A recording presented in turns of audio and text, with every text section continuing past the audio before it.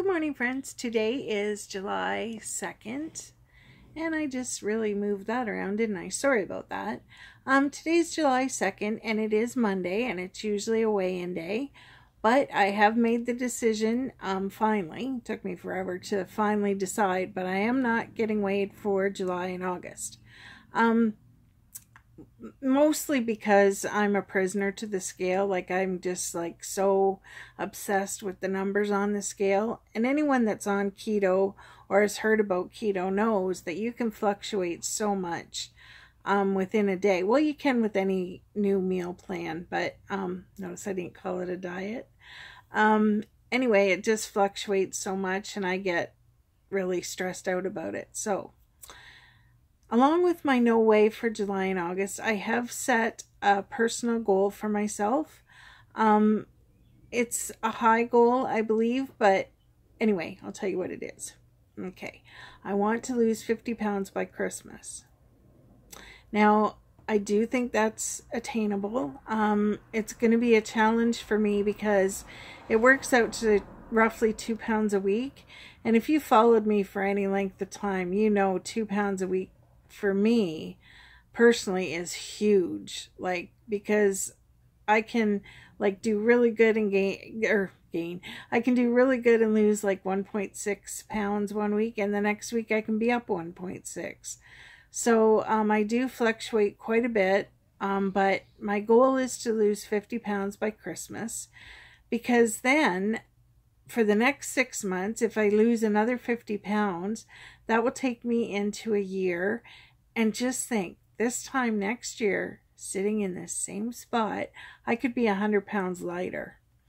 Wouldn't that be amazing? Just the sound of it is just, I feel better just thinking about it. And we all know time goes by so fast. It's funny, the older you get, you notice this more. And I've been told that, like, I remember my mom and dad saying, oh, you kids, you have no idea, time's gonna go so fast. Well, now that I'm 52, I don't know if you guys knew that. Anyway, I'm 52. I really notice it. Like, I'll be saying the same things that I've noticed my mom and dad have said, like about time going fast, and when the papers come, we look through the flyers, and just little things that that I've picked up on that is funny. But the main one is time does go really fast, and you might as well make good use of that time. Like, a year is not that long, and if I can do the 50 pounds by Christmas and then 50 pounds by summer, that will be so amazing. So that is my goal. That is my plan. I'm giving it 100% of me because, frankly, I'm worth it. I never used to think so, but yes, I am, and I want to do it for me, so I'm going to do it. I hope you guys follow me on this journey. I won't be doing the weigh-ins, of course, but I will be coming on and telling you how I feel and how I'm doing with it. Something I want to incorporate into it. The best advice I was ever given since starting keto was eat when you're hungry, drink when you're thirsty, and not worry about if it's noon, you gotta have lunch. If it's 5, you gotta have supper. Who says you gotta? You don't gotta. So I want to incorporate the intermittent fasting, because basically if I eat once a day, I'm happy with that. Like, already it's, what time is it? It's almost 12:30 and I'm not hungry at all. I've had my bulletproof coffee and it is so good. And it fills me up. And I am going to try and drink more water though. Not a crazy amount, or not like I have to have 8 glasses a day, but I am going to try and drink more water, because I know personally I feel better when I drink more water. So that is that. But I'm not going to worry about calories. Like, I was trying to get in 1,200 calories a day, and lots of times I don't get that in. Like, sometimes it's 800 or 900. Well, that's because I only feel like eating once a day, and that's okay. So I am going to do this. I seen what was it? A poster like on Instagram, and it said, look in the mirror, that's your biggest competition. How powerful is that? That really stuck with me. It's funny how certain things will hit you in a certain way and have meaning to you. Well, that really did. Because I am terrible for not being in competition with others, but comparing myself to others. Like, I'm like, oh, well, this person's been on for a month and they've lost like 20 pounds.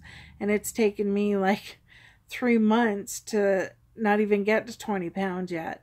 So I get pretty discouraged. Well, I got to stop doing that, because as the poster said, look in the mirror, that's your biggest competition. So I'm my own competition, and I am going to do this for me. So yeah, I guess that's all I was going to tell you for today. And it was Monday, and I did miss you guys and wanted to come on and say hi and let you know what the plan is. So if you are a prayer at all, please pray for me, because I will need all the help I can get. But yeah, 2 pounds a week. And I'm also going to start moving more. That I believe is a big thing. Like, you don't have to exercise with keto, which is wonderful, because my pain is so high, usually from the fibromyalgia and the trouble with my discs and stuff in my back, that I'm in pain most of the time. So the last thing I think about is exercise. But I did have a recumbent bike, and I wasn't using it, and it was taking up a lot of room. So I ended up selling it. Well, the lady that bought it just had it for sale. And she said that she now has arthritis and can't use it. And I thought, oh my goodness, wouldn't I love to have that back again? But right now, I'm so broke I can't afford to pay attention. So, but I did message her and said, you know, I'm sorry to hear about your arthritis and that the bike didn't work out or whatever. And guess what? She gave it back to me. How amazing is that? So I do have it. I am going to use it. Again, I'm not going to compare to others, like who can sit on it for an hour and pretend to bike to Africa or something. Even if I only do a couple minutes, but I do it a few times a day, that's going to be awesome. Every bit makes a difference. So I'm really excited to get that back. And I'm excited that I gave myself this challenge, because, as I say, the time goes, and I don't want to. For many, many years, I've sat here and said, oh, if I'd only done this last year. You know, I do that at New Year's too. New Year's Eve, you know how everybody makes like New Year's resolutions and stuff. I always think to myself, oh, if I'd only stuck to this last year, when I got to this year, look at the difference it was going to make.